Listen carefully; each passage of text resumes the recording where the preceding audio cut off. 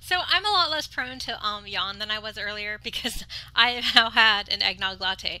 And you know what's really awesome about Stormreach Bucks is that this is the because it's close to Festivult, because we're approaching Festivult. Stormreach Bucks is now giving you like two eggnog lattes for the price of one, and so I'm just extra eggy, noggy, and latte. Wow. I hope this helps with my DDO playing. I really do. So Catacombs, Catacombs. A lot of dead stuff. Woohoo!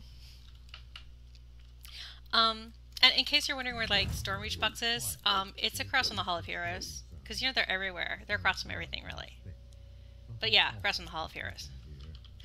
That's where you get your Festivult lattes. Let's see. What do I do here? I'm not. Why am I breaking brick walls? That is so ill-advised. It's just impractical. Oh, is there a bat? Hi, bat. You're dead. Okay. There we go. Oh, maybe I should do. I'll do that. Oh, I don't have protection against evil yet, cause I don't bother. Is this the right one? You would think I didn't do Catacombs last life, and I did. At least I did it through Hayden's Crypt. Not Hayden's Crypt.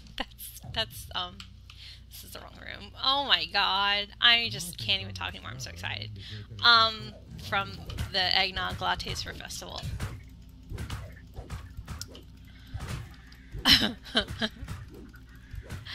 So, is it the Dryden family crypt? The Dryden family crypt.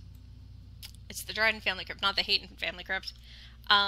In a later part of the Catacombs chain, and there's like every single skeleton in Stormreach is in that freaking crypt, you know, and I don't have mauls. I just have bladed weapons. I'm ill prepared. I'm a bad DDO player.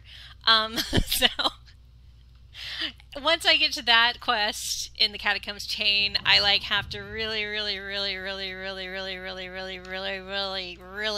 want to complete the Catacombs chain, because that's the one quest that I get like, I'm tired of killing skeletons. I'm tired of it. Oh, and you know, I'm like opening these things. I don't even need to open these because I've already pulled the lever. I already pulled the lever. There's absolutely no reason for me to be in this hallway anymore. So why am I opening doors? I don't know. I don't know. I guess I'm just really excited about my eggnog lattes for Festivult. Okay. Buy one, get one free.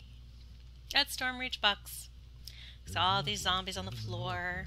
I mean, honestly, sometimes I have to question the housekeeping skills of these people with dungeons. It's like, does that make it a dungeon just because you don't do housekeeping? This is really, I'm asking for a friend. If you don't do housekeeping for like a certain amount of time, you know, you go without like vacuuming the floors and maybe doing your dishes for a little while, does that officially make you a dungeon? You know? I'm just asking for a friend. Or does that just make you messy? Like, are these not really like dungeons? They're just like, oh man, you're messy. Messy housekeepers. It's like all the hoarders and the messy people.